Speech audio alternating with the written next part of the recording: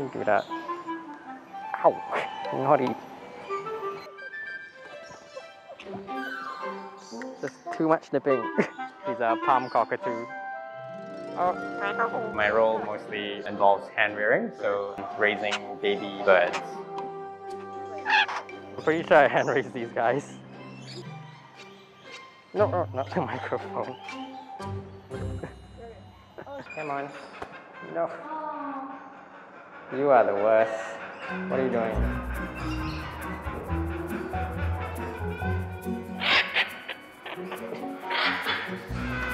See? Oh! Can't get rid of you. My name is Mark. I'm a junior animal care officer at the bird park. So I'm kind of like a foster parent for these birds.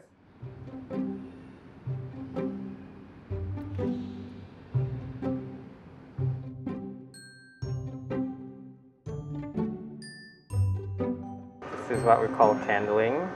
We basically shine a light through the egg to check how it's developing.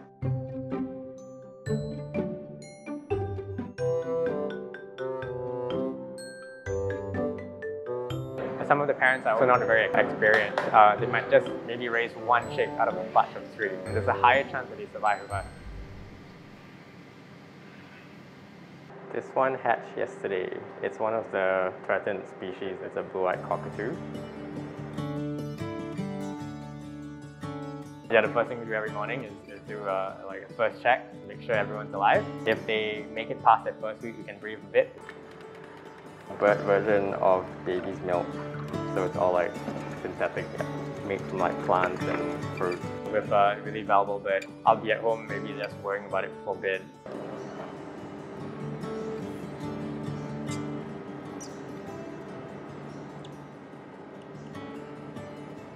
I think when I first started, I was like, why am I feeding this little like jelly bean sized thing? And they're really young. They get a little bit confused if they want to breathe or if they want to swallow food. So you have to really watch the chick carefully. If you are a bit late or a bit early, they might decide to take a breath or get food or fluid into their lungs and they'll die. If you get birds that haven't been bred in several years and then you're the one responsible for its survival, that can be quite stressful.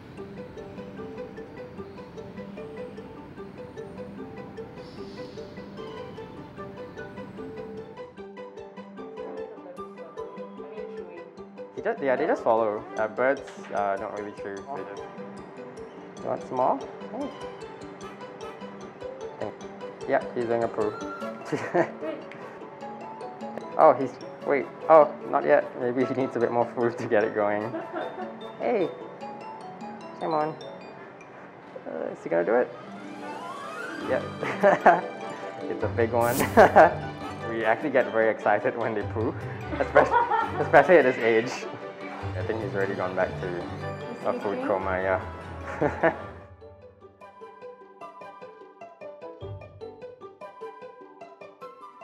We try to group them, we try to flock them from young, so at least they grow up and they, in a way have friends, I guess. They get along pretty well. You always see them huddling for the extra, I think, security as well. Yeah.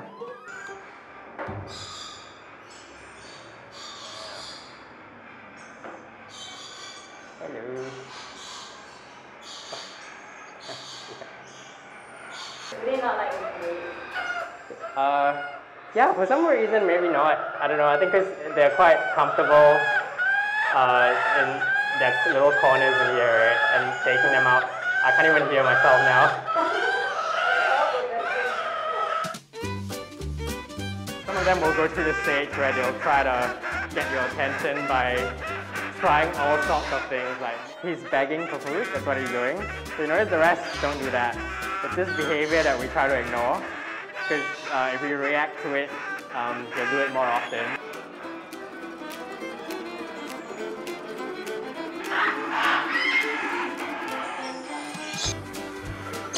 Oh.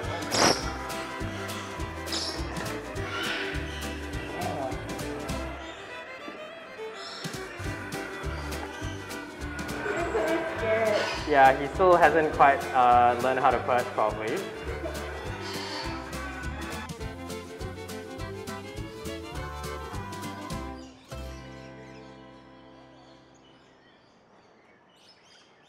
try to find Jaya. Oh, there you are. Come on. Yeah. Come on. That's it. Good bird. Hello. Hi. When I see the birds grow up and join the aviaries, it definitely is really fulfilling. Especially when you take a walk around the parks and in the aviaries and you recognize birds that you have a personal relationship with. And even more so if there are certain species. Having to be involved in that process and contributing to conservation, I think, is extremely meaningful. I actually am very scared of birds. Wait, you're scared of birds? Yeah, like, it's okay. He likes pets. He's really enjoying it. Okay.